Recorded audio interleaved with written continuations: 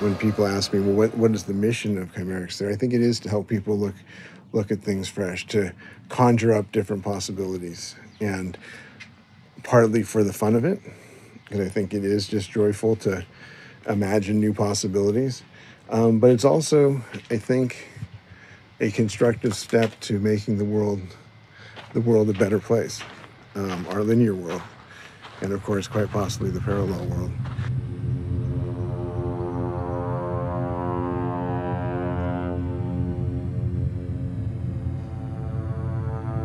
When the stone arrives, that's going to really mark the culmination of this installation being completed.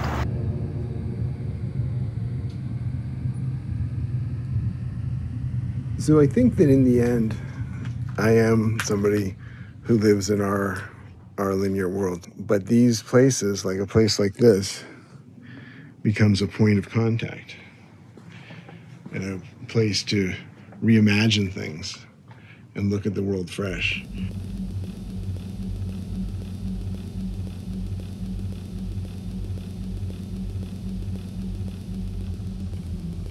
The second purpose of the stone is it acts as a sort of historically accurate partial replica of a Tehachapic roadway.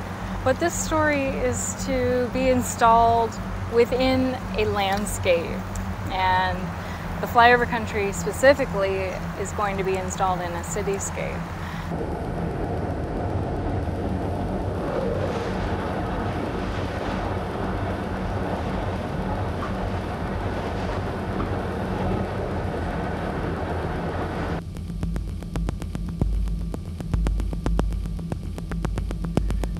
In our world, the human mind is one of the most powerful tools for exploration and things like that.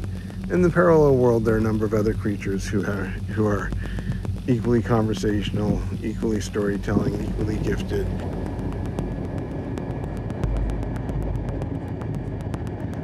Being in a permanent material such as stone or bronze like this one behind me, it guarantees a level of perpetuity.